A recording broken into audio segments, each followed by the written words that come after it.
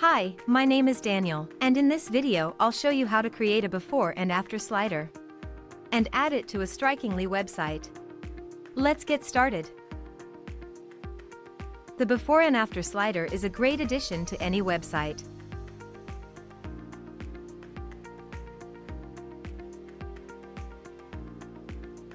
To start, enter Common Ninja website.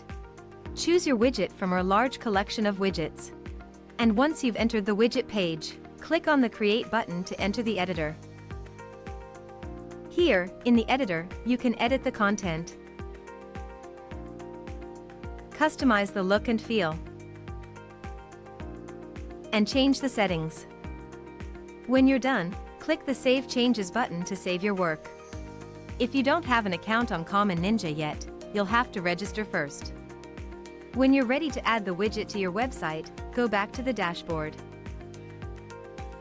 Now, on the dashboard, you'll see the widget you've created. Click on the Add to Website button. In the window that opens, copy the code and close the window.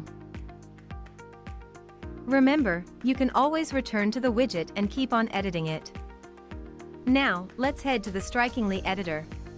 Please note, the widget's content will not show on the Strikingly editor, but will only appear on the preview and on the published website. In the Strikingly editor, click on Add New Section on the left panel, wherever you want the widget to show.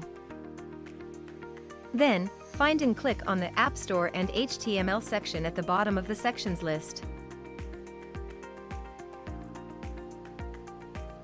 Click on the new section you've added to your page.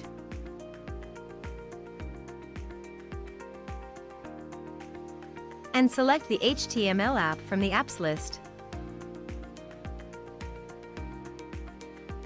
Now, in the custom HTML code window that opens, simply paste the widget code you've copied before. And click the Save button at the bottom of the window to save your changes and close the window. And that's it. Now, the before and after slider will show on your website.